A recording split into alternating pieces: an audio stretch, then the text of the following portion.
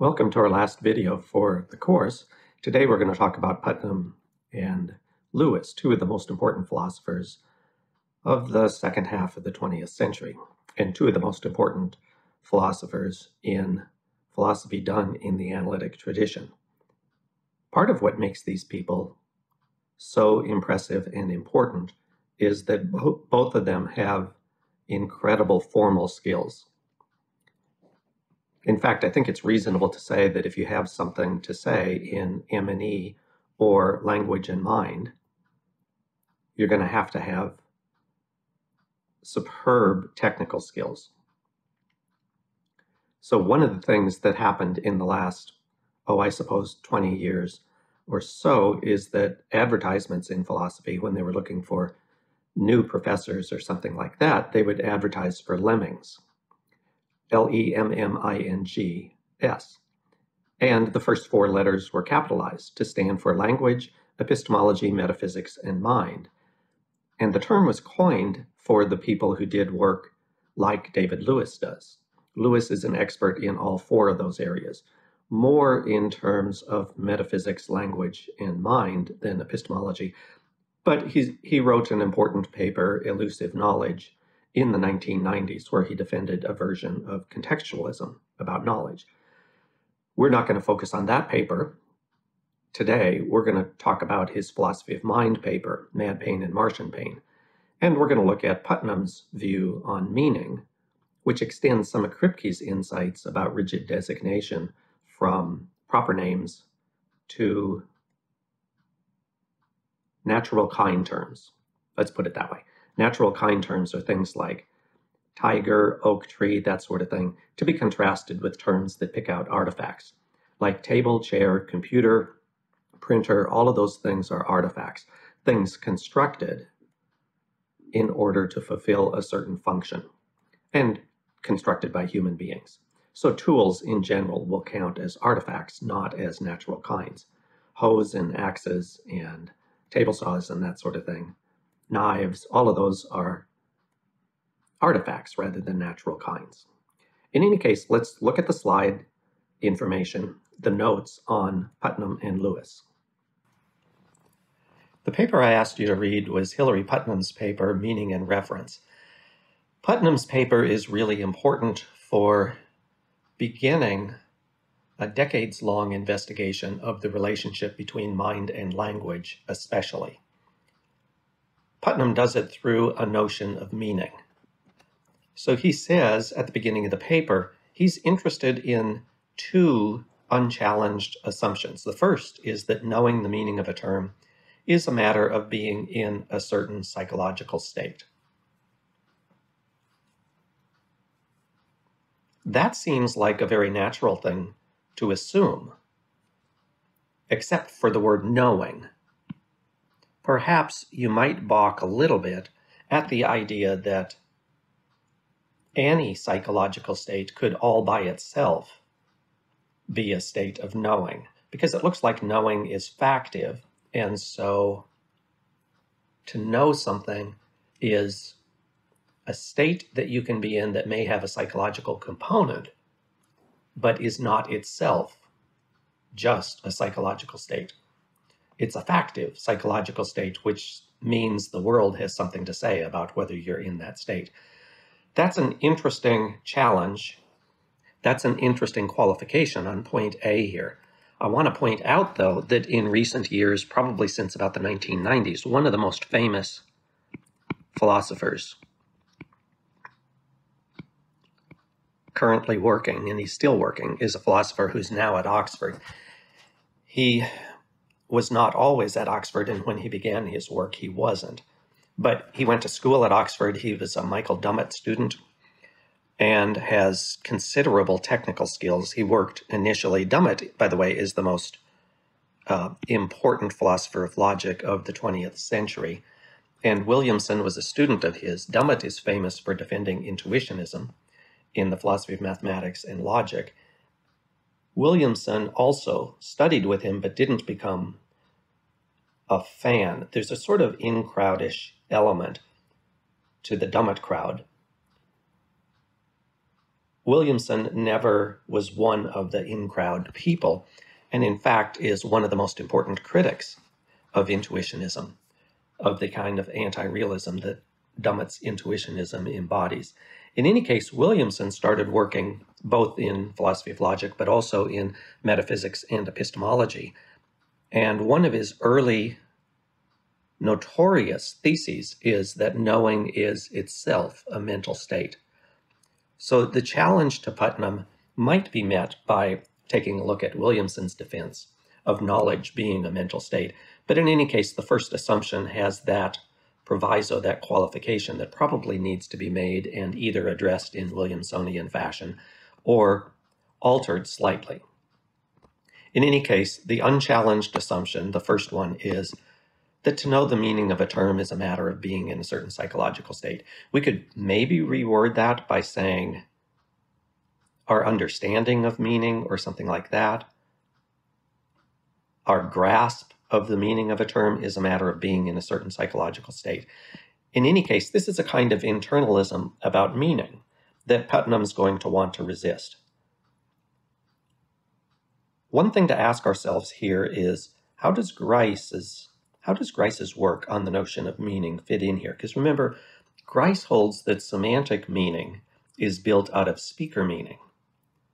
Notice that Grice's semantic meaning isn't going to be a matter of, if you grasp the semantic meaning of a term, that's more than being in a certain psychological state, because semantic meaning isn't a matter of personal, individual, subjective attitudes at all.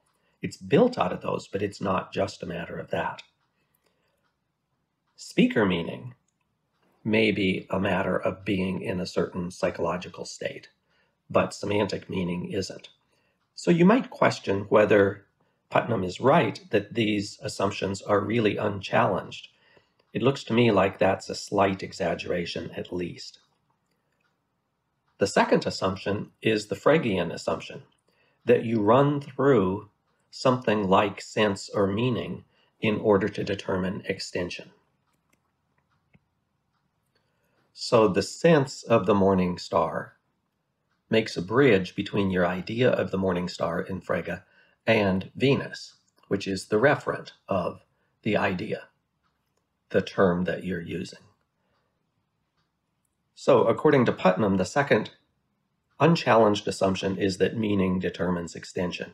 It's worth looking at the history of analytic philosophy up to the 1960s and 70s to ask yourself whether anybody who talks about meaning might challenge this second one.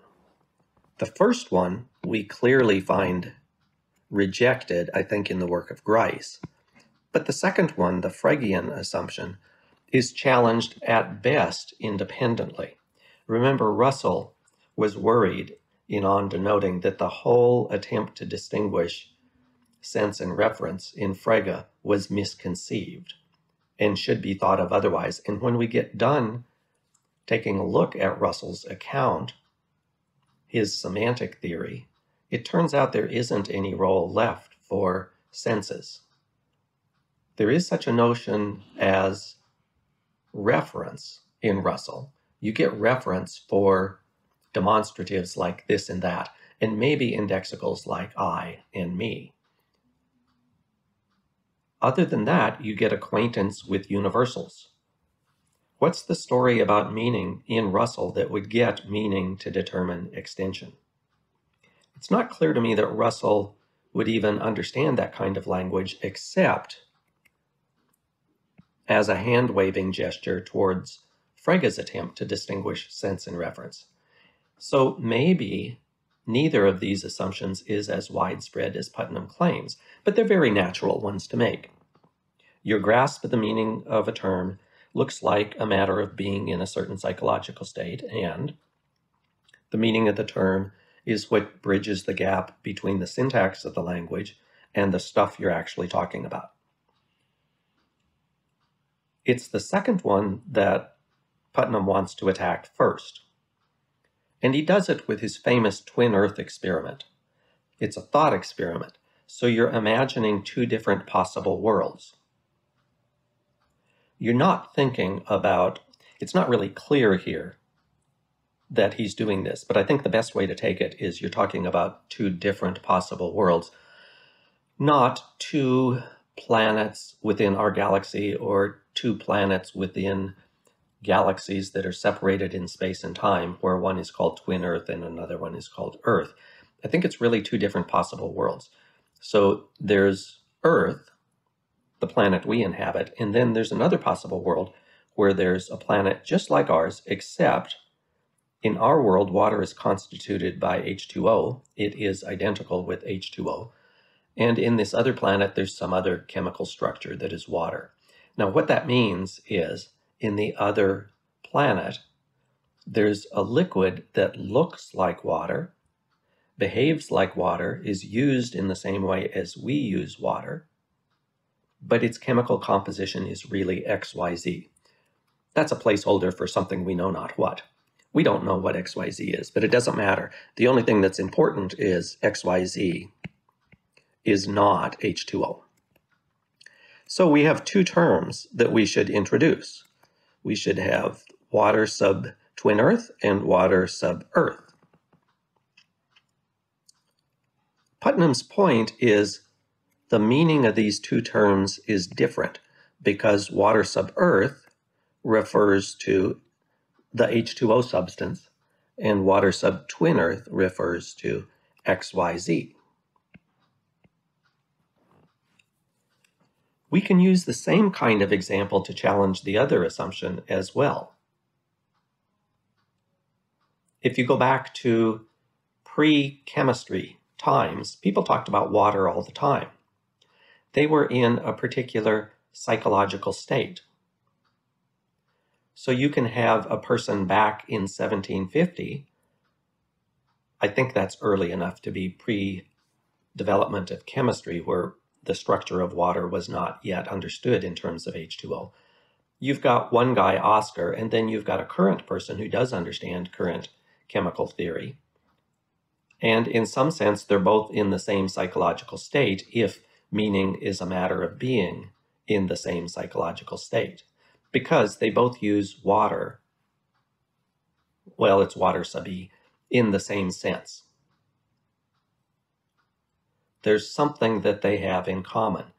Putnam's point is what they have in common is not a full grasp of the meaning of the term because they're really talking about H2O. So if they're in the same psychological state, then meaning doesn't determine extension. And if meaning does determine extension, then they can't be in the same psychological state. So in any case, both of them are challenged in the same way. Putnam extends these examples to the aluminum and molybdenum case and the elm and beech case. In both of those cases, we know that the substances in question are different, but we may not have a grasp of the difference. We may not have any way of expressing what the difference between an elm and a beech or a birch and a beech tree are, even though we know that they're different. That's all that we know.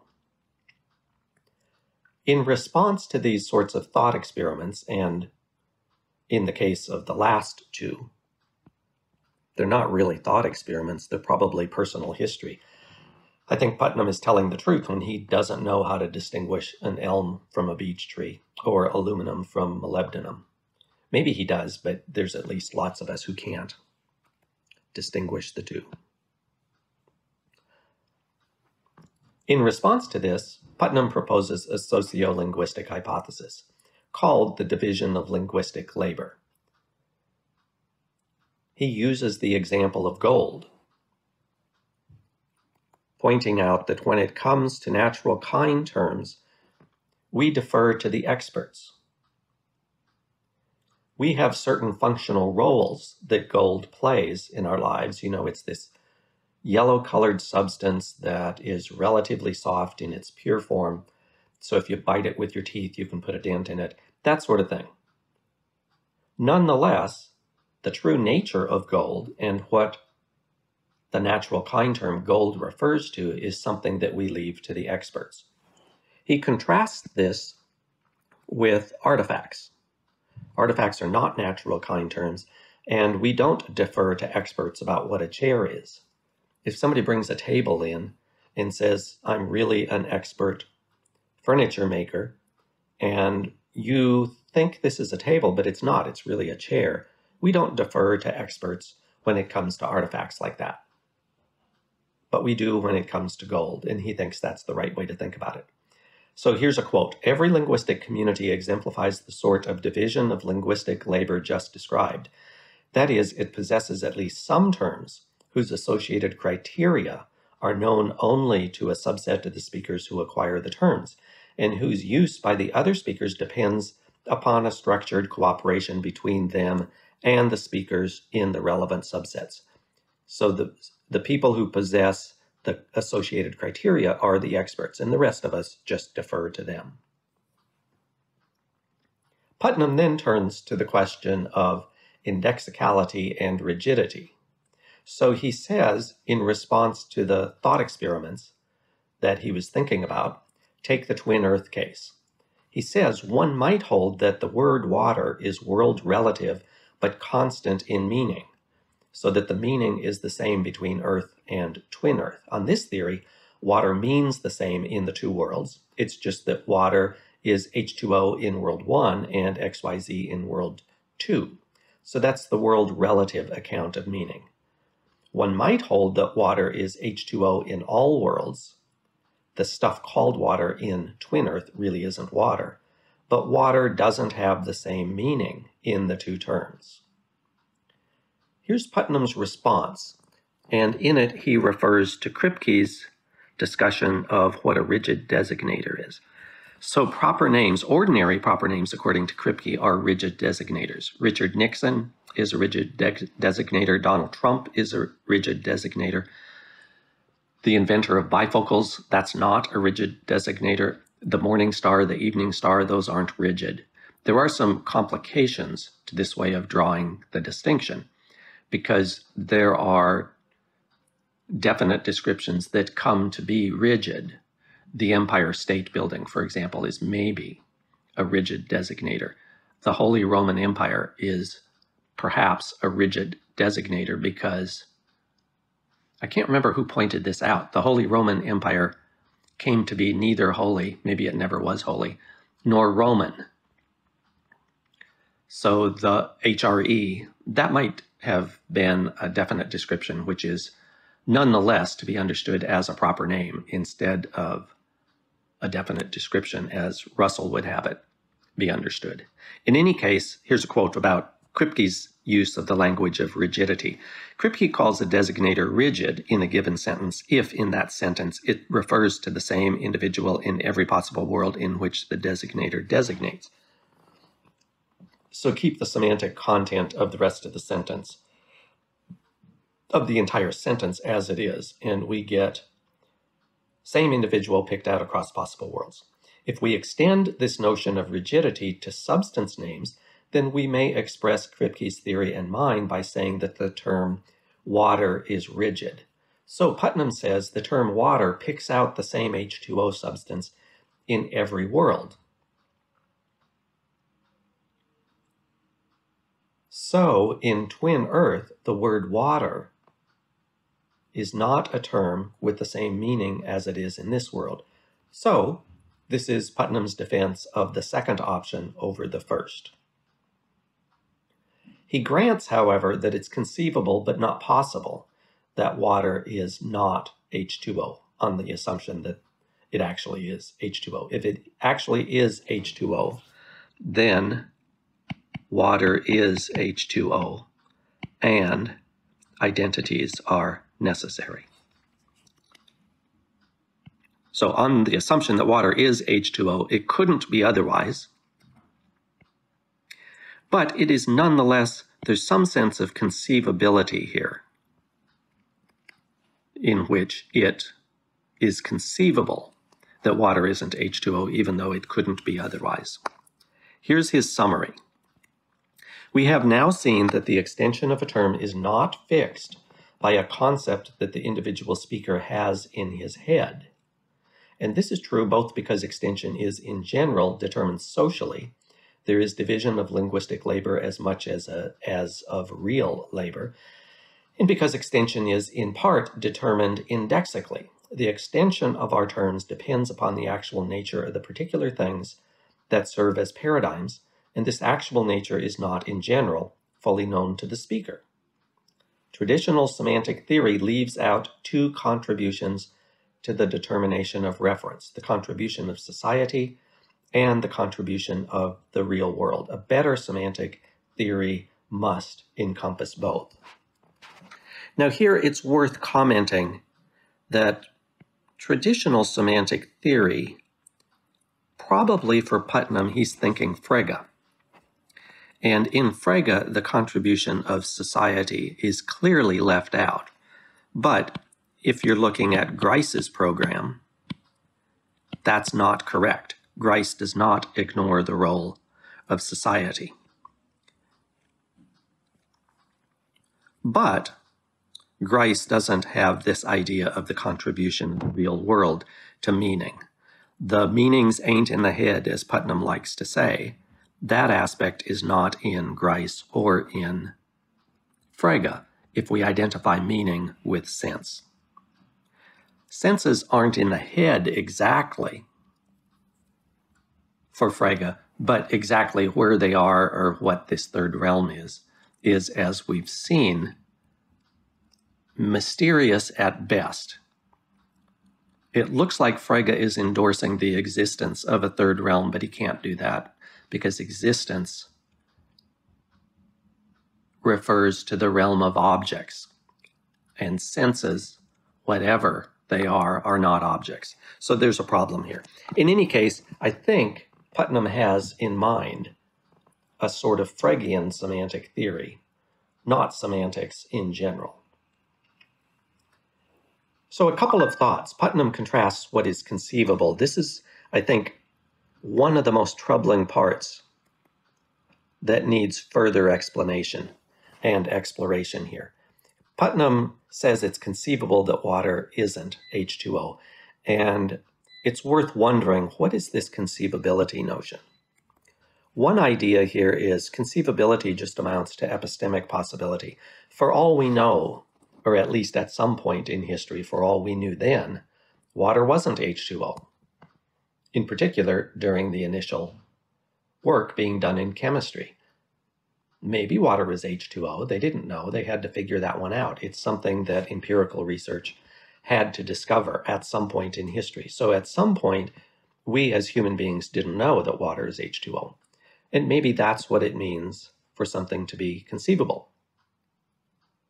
Or maybe conceivability is stronger, but let's go with the epistemic possibility idea for a moment.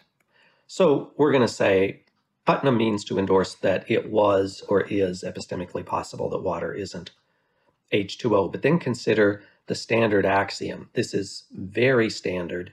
It has been questioned, but it's very standard to say it's epistemically possible that P means that not P isn't known to be true. So it used to be epistemically possible that water wasn't H2O, but on the assumption that we now know that water is H2O, it's no longer epistemically possible that water is H2O. In that case, it's no longer conceivable. But if you look, Putnam wasn't endorsing that at some point in human history it was conceivable. I think he's endorsing that it is now conceivable. So on this standard account of epistemic possibility, conceivability has to be a different idea than epistemic possibility to make sense out of what Putnam is saying. So granting these links leads straightforwardly to skepticism if Putnam's idea is going to be endorsed, identifying it with epistemic possibility. It's not now known that water is H2O either.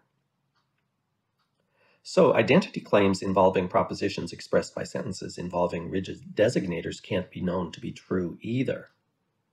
Nor can, so you can't know what Clark Kent is Superman And presumably there are natural kind terms. I think jade is supposed to be an example that's ambiguous.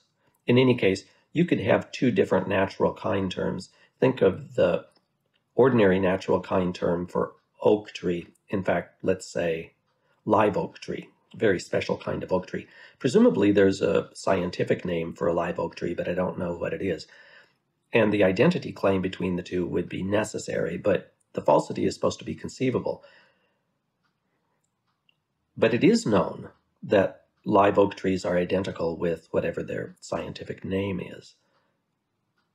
So you either have to say, no, we really don't know that, or we have to break the link between epistemic possibility, as usually understood by the axiom I just mentioned, and conceivability. What should we do here? We might want to give up the conceivability point, but that's not going to be enough.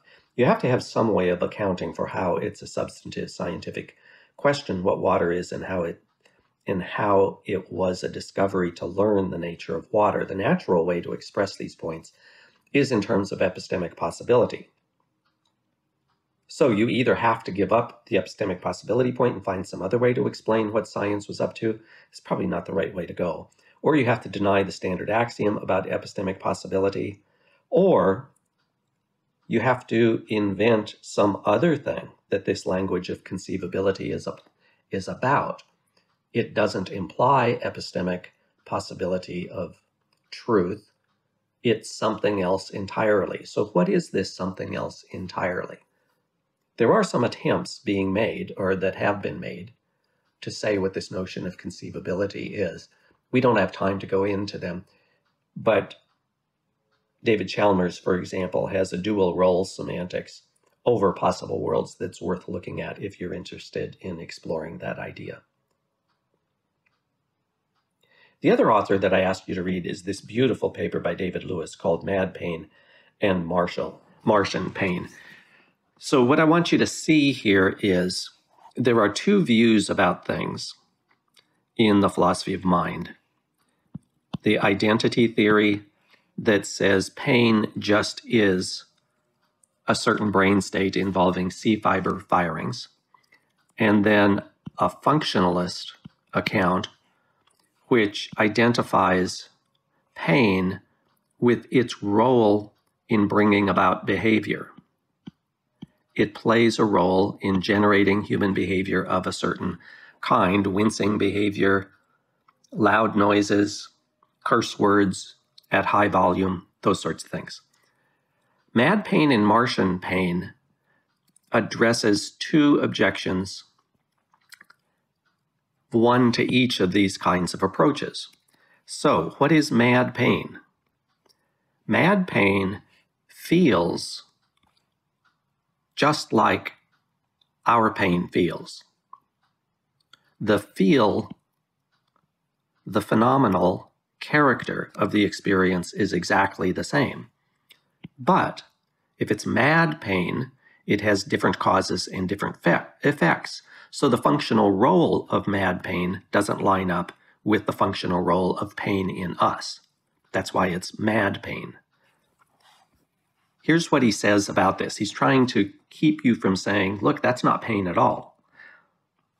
Lewis says, I needn't mind conceding that perhaps the madman is not in pain in quite the same sense the rest of us are, but there had better be some straightforward sense in which he and we are both in pain. Now, this is an important point because he's adverting to trying to drive all of your metaphysics off of meaning. Some people say, look, we just got to figure out what the meaning of the sentence is, X is in pain, and that'll tell us what the reality is that we're speaking about. Lewis is more cautious about meaning. Maybe there's some sense, some semantic notion on which mad pain doesn't count as real pain, but there better be another one on which both the madman and we are in pain. So there's some sensation that from the inside feels the same for both of us.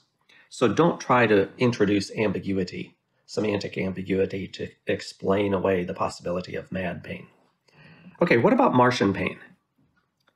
The Martian feels pain just as we do, but it's physically realized quite differently.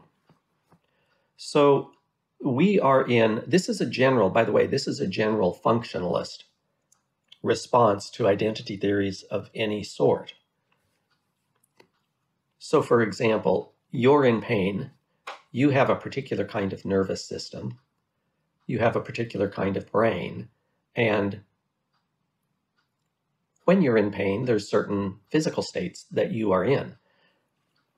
But there's no particular reason functionalists think to assume that every creature capable of being in pain is physically structured like you.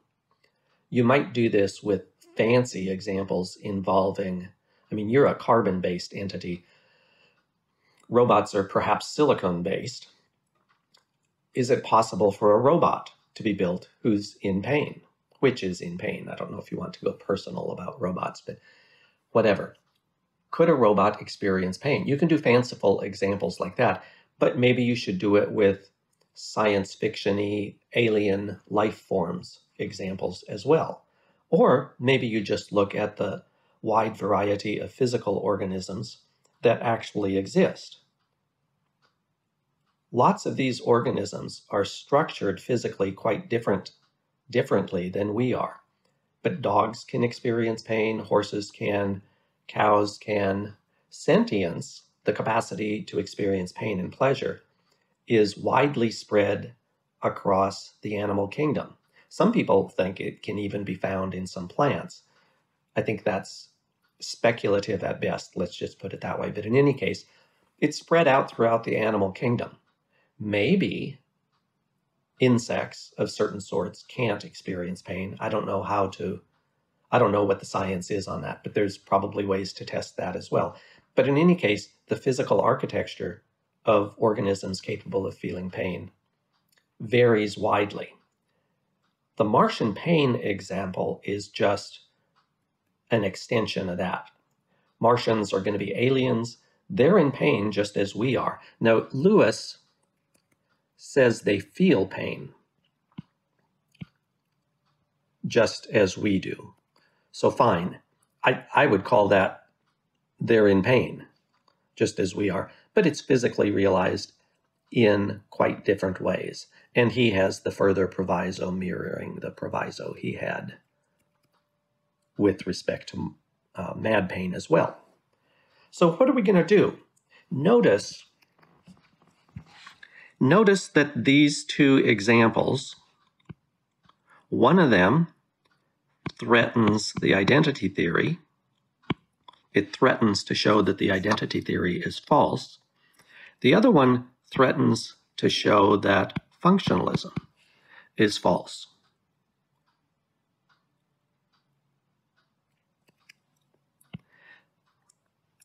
The mad pain example threatens functionalism because functionalism says we understand functional terms in terms of an input-output structure. So you get the same function when you have same inputs and same outputs. And here, we don't have that. It looks like we have different causes. So I guess we ought to characterize this as sometimes you have the same cause and different effects, and sometimes you have different causes but the same effects. The madman is just weird. He behaves, sometimes he cheers when you smash his toe. Sometimes he whimpers when you feed him his favorite ice cream. There's just something really weird about Mr. Madman.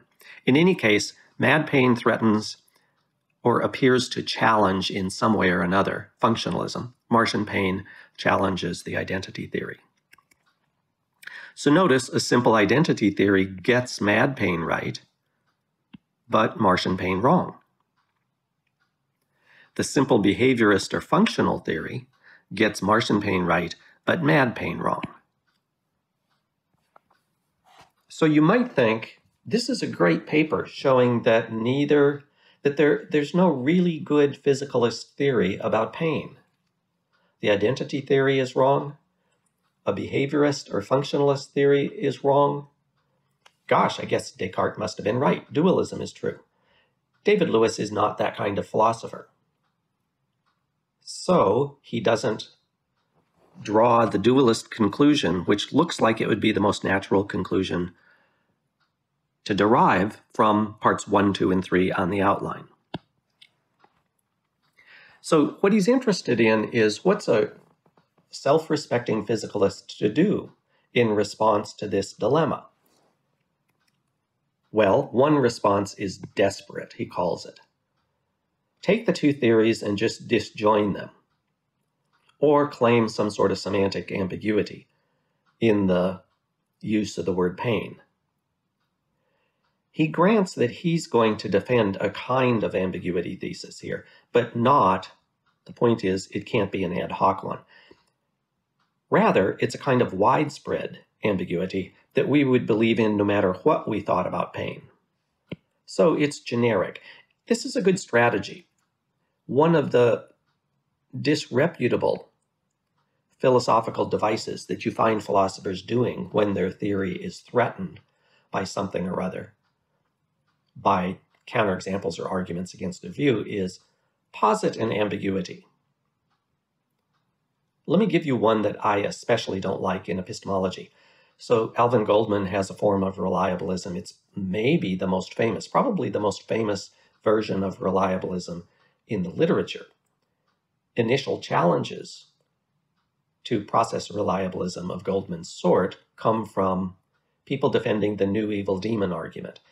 So the new evil demon argument says, according to process reliabilism, inhabitants of evil demon worlds of the sort Descartes was describing, those beliefs are not generated by reliable processes.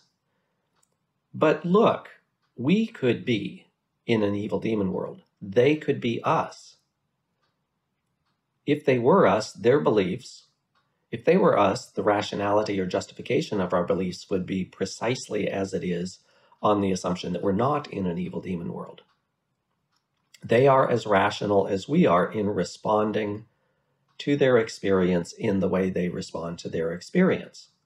We're doing the same thing, because that's what it means to say they could be us. But if their beliefs are just as justified as we are, then Goldman's wrong. There isn't justification in an evil demon world. They're not justified, we are. That's a mistake.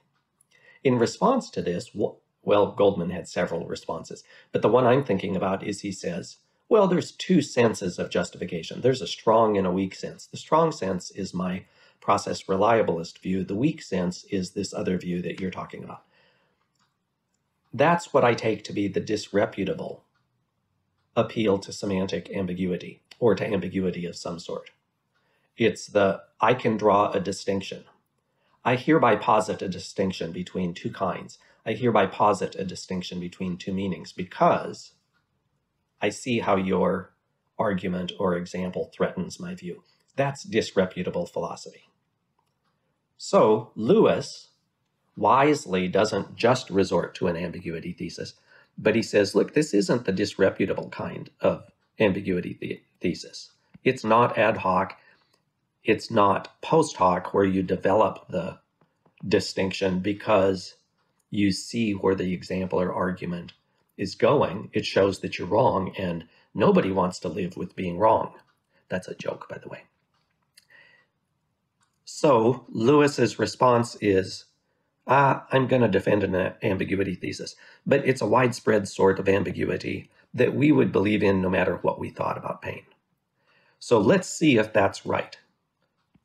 No matter what we thought, what anyone might think about pain, the kind of ambiguity I'm positing, you'll have to posit, even if you're a Cartesian dualist. So that's going to be our test case.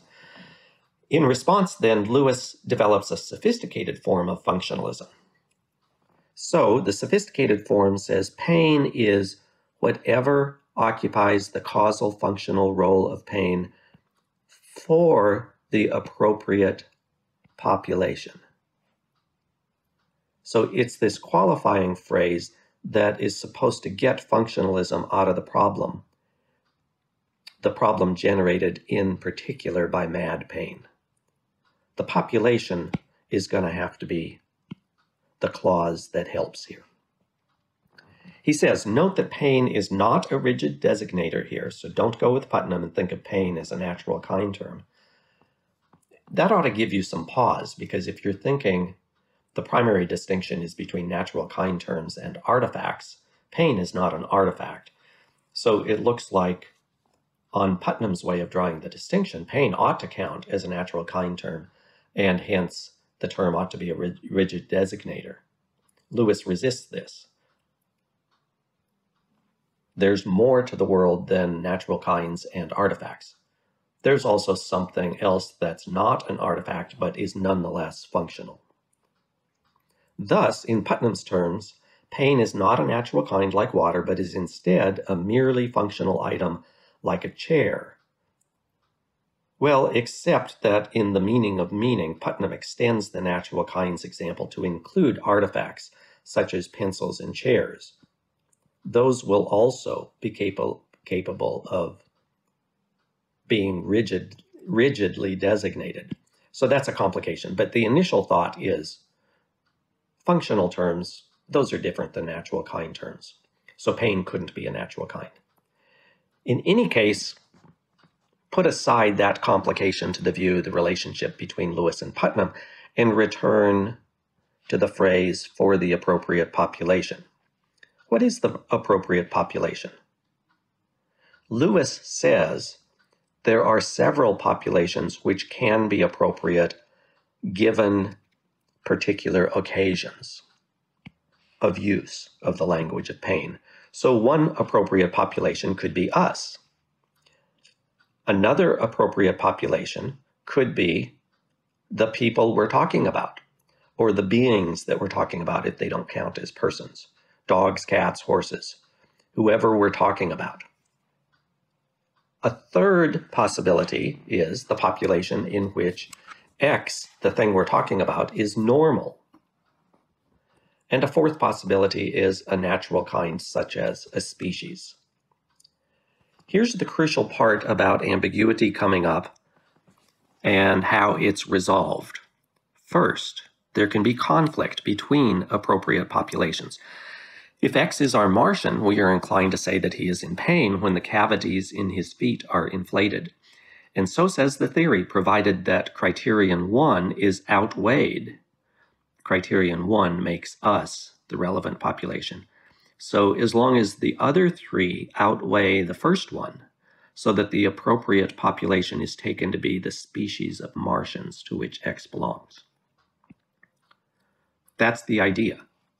The other three outweigh the first one. Another example, if X is our madman, we're inclined to say that he is in pain when he is in the state that occupies the role of pain for the rest of us.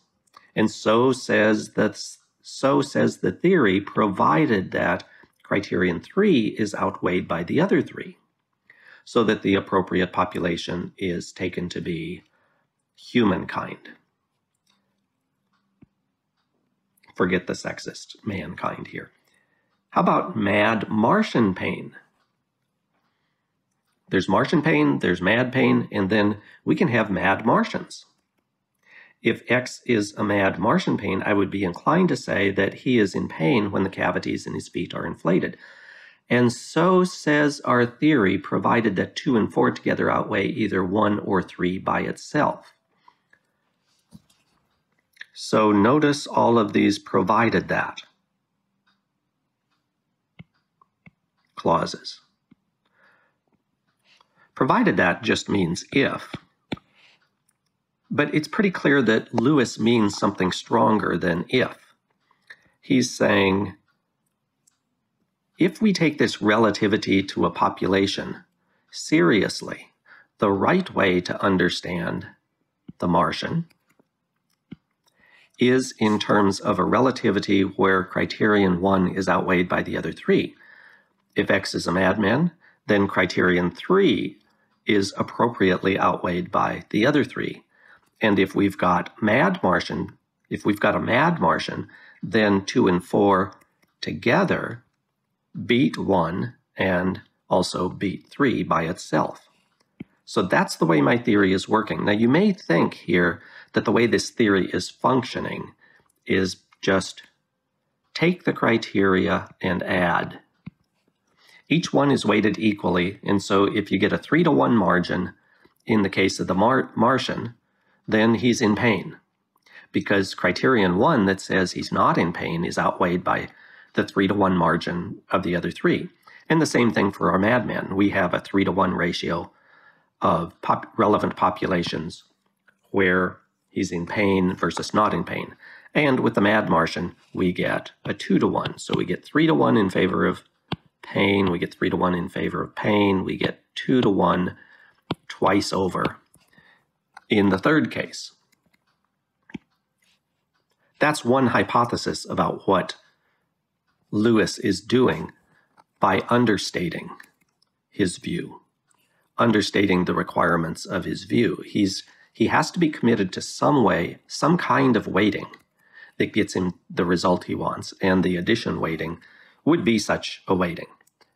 The final case is harder. Now we're talking about uniquely mad and alien pain. Lewis is willing to bite the bullet here, so that if there is no relevant population to which we can assign the individual, then it's simply false to say that the being is in pain. So we've got an alien mad pain where there's no identifiable social group or species that you can assign this individual to. Lewis is committed to saying, not in pain. So he bites the bullet here. Is that okay? Well, Lewis thinks so. You may not. I will just let your mileage vary on the quality of that objection. In any case, Lewis then turns to the standard objection to any functionalist account of any mental state that you're in. So the response goes like this. There is a particular way it is like to be in pain, to see a rainbow, to experience the majesty of a great sunset while on the beach. There is a way it is like.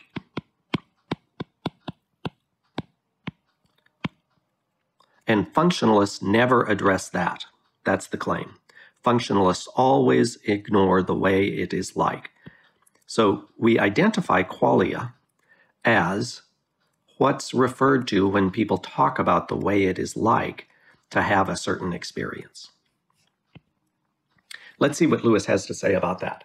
There is something it is like to be in pain, just as there is something it is like to taste a mango, to nearly drown, to lose bodily control from exhaustion when running a marathon, etc. Functionalism, whether simple or sophisticated, has nothing to say about this what it is like phenomenon, and so must be defective because it just doesn't fit the phenomenon being described. Central to being in pain is the what it's like phenomenon. Lewis's response is this: yes, it would indeed be a mistake to consider whether a state is pain while ignoring what it is like to have it. Fortunately, I haven't made that mistake. Indeed, it's an impossible mistake to make. A theory of what it is for a state to be in pain is inescapably a theory of what it is like to be in that state, of how that state feels, of the phenomenal character of that state. Only if you believe on independent grounds that considerations of causal role and physical realization have no bearing on whether a state is pain, should you say that they have no bearing on how that state feels. Sometimes philosophers characterize this last remark in terms of the language of begging the question. So you might summarize what Lewis is saying here, if you're that kind of philosopher, by saying, the example begs the question. It assumes that my theory is false. This language of begging the question is, again, one of those overused philosophical devices, and Lewis himself doesn't use that language, so I'm not going to use it here. So Some commentary on Lewis's response to this objection and other things in the paper. First, notice the post hoc character of all of the explanations. Remember the 4 categories we had was the category of Martian pain, mad pain. Let's see, what was the 3rd category? Mad Martian pain, and then unique mad and alien pain. Wouldn't a better theory put us in a position to predict whether an experience is an experience of pain? Imagine a future with much better targeted drugs for treating a variety of negative types of experiences. Pain is one of them, but there are others: stress, anxiety, nausea, grief, jealousy, vengefulness, etc. What we need here are diagnostics. Does the identity theory have an advantage here over a functionalist one? So suppose you've decided to devote your life to creating drugs to deal with all of these negative kinds of experiences. An identity theory that identifies these psychological states with with brain states of a certain sort, or maybe not even brain states, but physical states of one sort or another. That gives you a nice recipe for developing the drugs you're after. You make drugs that target the physical state. Suppose you want to make a drug to target a functional state. How do you do that? It makes it look like functionalists always generate, at best, post hoc explanations of states after we're already in them, but won't give you any help diagnostically for determining whether a state is one of the psychological states that you're after. So you have Lewis's theory with its relativity to a relevant population. And now you notice that an individual is in a particular state, psychologically speaking. They're having an experience. How does the theory help you decide whether that's a state of pain or not? It looks like when you start adding up the criteria, you're doing something post hoc. Yeah, I want to count this as a state of pain, so we get a 3-to-1 margin in favor of pain. And then if we can't let the adding work, or whatever mathematical function on the 4 criteria you want to use, if we've got mad, unique, and alien pain, or an experience in a mad, unique, and alien individual, what's the right thing to say? Is it, if you get this relativity to populations, does it turn out that no matter which of these negative experiences we're considering, we'll always deny that they're having any such experience? But what's obvious is that they're having some sort of negative experience. We got to decide which one it is.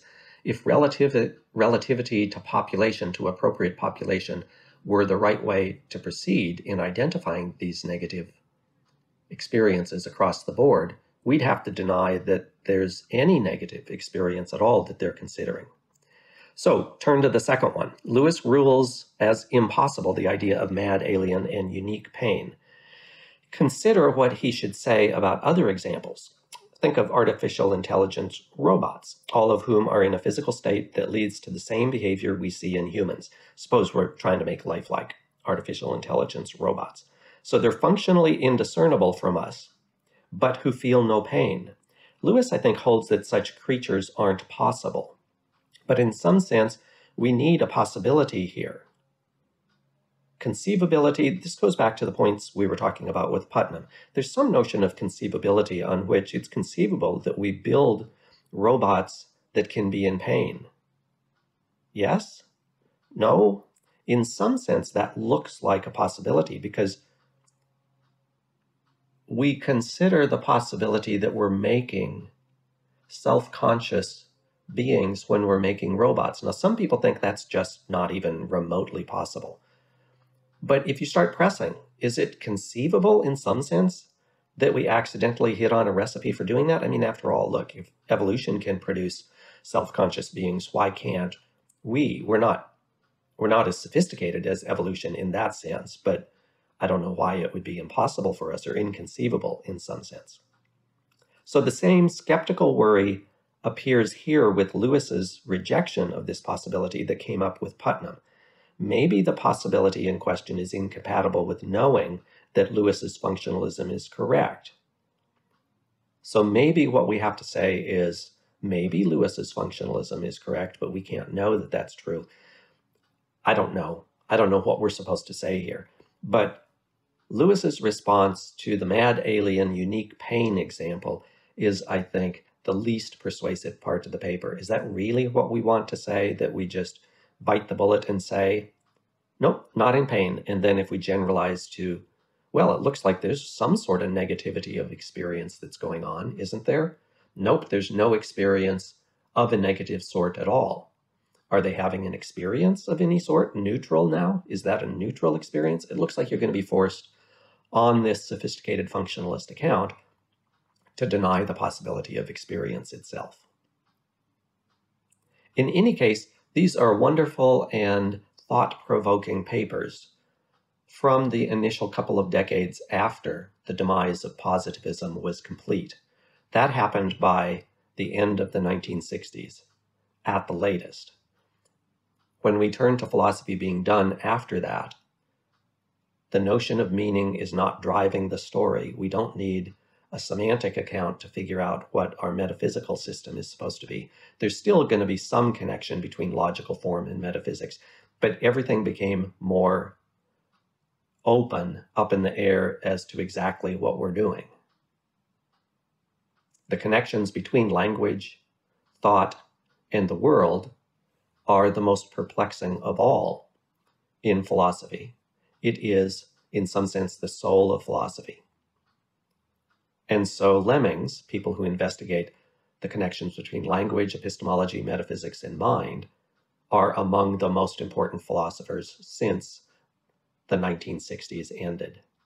Among the best of these, the most important of these, are both Putnam and Lewis. They're worth studying, worth reading on their own, independently of the two papers that we've looked at here. But in any case, that's the end of our discussion of the history of analytic philosophy, and I look forward to reading your final drafts of your second paper when they come in.